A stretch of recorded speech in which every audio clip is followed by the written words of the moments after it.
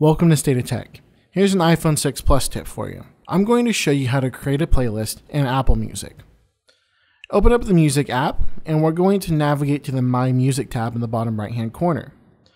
So what I'm going to do now is swipe over, and here's my playlists. I can also tap on the tabs up at the top of the screen, and I can quickly jump into the playlists. What I can do now is below, I see all playlists, but I also see recently added up at the top.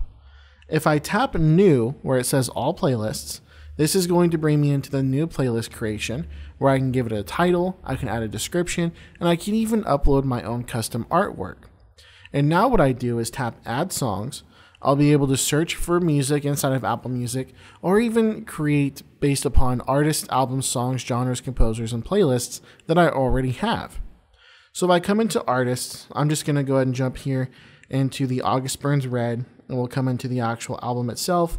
And now what I can do is tap the plus button on specific and individual songs, and it's going to add that to the playlist.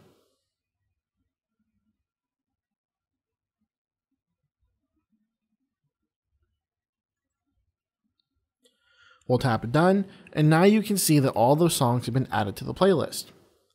What I can now do again is tap Add Songs. We'll come into, say, Albums, and I can tap on the plus button here, and it's going to add those albums to that playlist. So you can add individual songs or entire albums.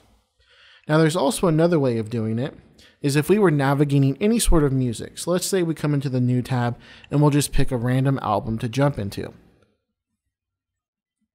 So I'll just jump into this album right here, and now I can see all these songs in here. If I tap on that three little buttons next to a song, guess what? It opens up that menu that we're usually accustomed to now in Apple Music, and I can add to a playlist, and I can now select the playlist that I've currently created, and that song is going to be added in there. So I get that little animation check mark letting me know that I've added that song. Come into my music, we'll come into my playlist, we'll go all the way down to the bottom, and now you see that song that I've recently added has been added to my playlist. Now let's say I wanted to actually rearrange the songs inside of my playlist. Tap the edit button when you're in this playlist view, and I can actually drag and rearrange the songs based upon my preferences. And let's say I didn't want music inside the playlist anymore. Tap on the minus button on the left hand side of the album artwork, and then tap delete, and it removes it from the playlist. Go ahead and tap done, and all the changes you just made to that playlist are going to be saved. So that is how you actually create a playlist inside of Apple Music. And for more iPhone tips, be sure and visit stateoftech.net.